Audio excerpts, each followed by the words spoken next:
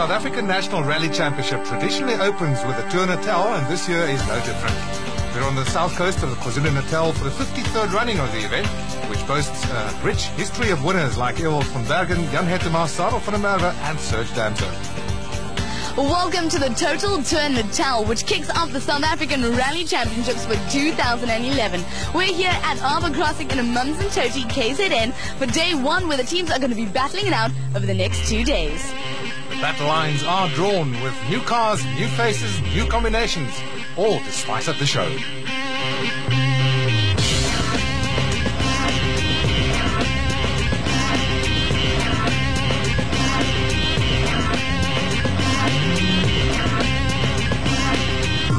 Enzo Gar, congratulations, reigning champions. But where is the competition coming from this year? Within your camp or without? Well, it has been coming from our camp for the last 6 years, and Volkswagen's really been dominating the sport in that sense, but things are about to change this year. In what way, Guy, do you think they're going to change? Look, there are so many competitors, it's going to be very, very tough all year, so consistency will pay huge rewards, and we've just got to keep finishing in the top three. Bridesmaid 2 years in a row, can you do the championship this year? Yeah, we've been close the last couple of years, and this year we got some upgrades on the car, and we did a bit of testing yesterday, and it feels pretty good, so I think we'll be in the running this year again. You ended the year on a high, plan on starting it on a high as well? Well, yeah, we had a terrible season last year, except it all came together in the last rally, and now we're trying to carry on from there. And you know, it's one of the toughest championships in the world. We've got 18 S2000 cars, so you know, and a lot of good drivers. So to just be in the top 4 or 5, you're doing well. Well, Janelle, after 8 years in the Dakar, you finally made it back to some South African rallying. Yeah, no, I think it's going to be. I haven't been here for a long time. It's going to be very exciting. To get the opportunity to go with VW in the Rally Championship here. I mean, the top team here is really great, and it's going to be a challenge for me. I haven't done a lot of miles in the car, so I have to take this event basically as a test session. Get used to the notes and stuff, which is also completely new. And the other thing is also that these roads are very slippery. It's going to be tricky out there, but I'll try and follow the lines of the other guys and see where we end up. So, first off the ceremonial starting ramp, the reigning champions in the BP Ultimate Volkswagen Polo, Enzo Kuhn and Guy Hodgson. With me on this rally, Steve Bishop. Steve, we are excited. Well, of course we are, and once again, it's got this rally is steeped in heritage, and I think we're in for quite a cracker, to be honest with you. Team Castrol Toyota Auris are Johnny Gimmel and Drew Sturrock next up, and then former champions Jan Habig and Robert Paisley in the BP Ultimate Volkswagen Polo. Certainly the man to watch, and particularly in Volkswagen's case, is Konrad Rotenbach and Nikolai Klinger as well. He certainly knows how to pedal this Fiesta.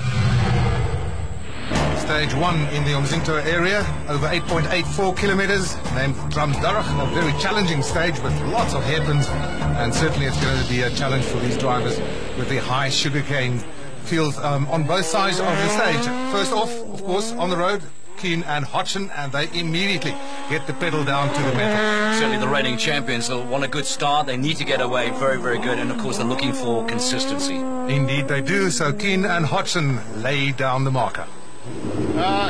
Felt very slow in the beginning.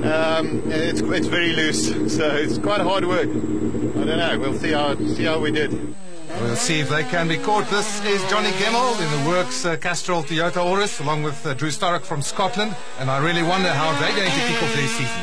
Well, I can tell you that Johnny Gimmel is not going to want to play Bridesmaid again, having come second on 2 occasions to the Volkswagen, so he's going to be trying really hard. Okay, and there's the comparison, 7 seconds off the pace. No, it was okay, eh?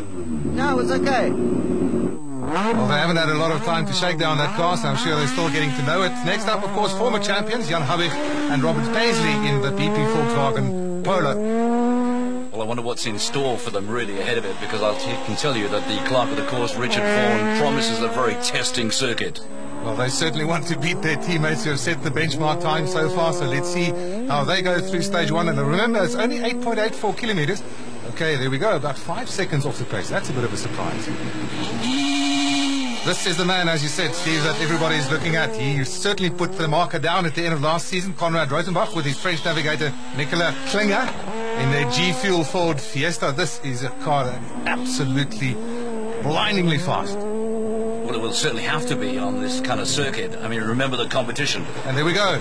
Fastest time so far by 1.1 seconds. He has certainly laid down his intentions. Next up, in car number 5, it's Arjen Fekken and Pierre Aris, former champions as well in the BP Ultimate Volkswagen Polo. He loves the kind of surface that they're racing on at this point. He's really putting this car through its paces, and right now we can see he's 0.1 of a second quicker. No, it was good, eh? Very tricky is sugarcane hangs over the road, so it looks extremely fast, but it was quite fun, eh? All the way from the Western Cape, son of multiple former winners Serge Damso, JP, along with Carolyn Swan in the Team Total Toyota Ronex. And they are certainly also going as hard as they can. This is an exciting combination. What's expected from them this season? Well, certainly the drivers just say to watch out for these tight, twisty bits. In fact, sometimes they actually turn 180 degrees back on themselves, so they've got to be careful. There we go, 6.6 seconds off Fekken's pace.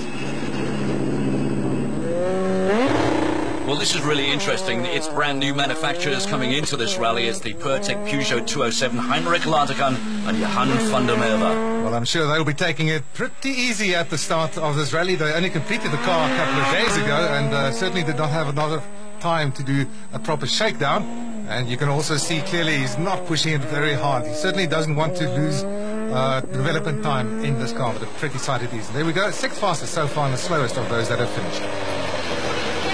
A lot of eyes on this team, the Team Sassel Ford Fiesta with Mark Grenier, former Toyota Works driver, along with Robin Houghton, also a former Works co-driver, and he has got the hammer down. This car is clearly fast out of the box, a brand new car built by M Sport in the UK, the same outfit that builds the WRC cars as well. So Mark Grenier is certainly enjoying himself. This is an excellent time. 6:23.7, 5.4 quicker than anybody else. A team that certainly would want to erase all the memories, bad memories from last season when they had a car completely burnt out on this event. Charles Wilkin and Greg Godridge in the Basil Reed and BizHub Ford Fiesta. And they are also hammering. Not a bad time at all. Well, they're certainly wanting to compete for the top Ford honours here. And ending up 6th there. 2nd Sassel Ford Fiesta. This is young John Williams from the Western Cape, along with Kobus Frey this season. It's an absence of 2.5 years since he's last been in a rally car in South Africa. He's done some overseas rallying. And always great to go on board with these crews and to get a feel for what it's really like. Yeah, I love getting on board here. But check out this. It's very difficult. They can't see the apexes at all when they're making these turns. Almost like tunnel vision, yeah, if you drive through these sugarcane fields.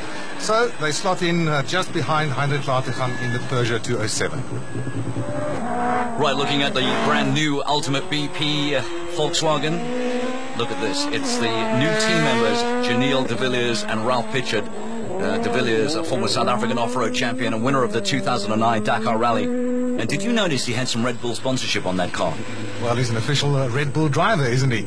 And just easing into rallying. Now the new Africa Development car, the Volkswagen Polo of Jelty van Niekerk and Dave Levkovich. And they are also looking at a solid performance on this event. Not, I think, amongst one of the fancied teams for an overall win, but still a solid, good start to their rally. Right, more excitement right now as we go on board with the Team Total Ronex, so Mohammed Musa and Grant Myerton. And look at that. Very difficult to drive on this circuit, as we mentioned earlier.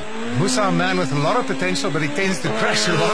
Had a huge accident on this specific event last year as well. So let's hope that they can keep all 4 wheels on the road and have a safe and problem-free run. Well, one day we must actually ask him which are the most memorable. We will, I'm sure. Good time, though. How's it going out there? No, it's fun. We're enjoying it. We're having a good outing today.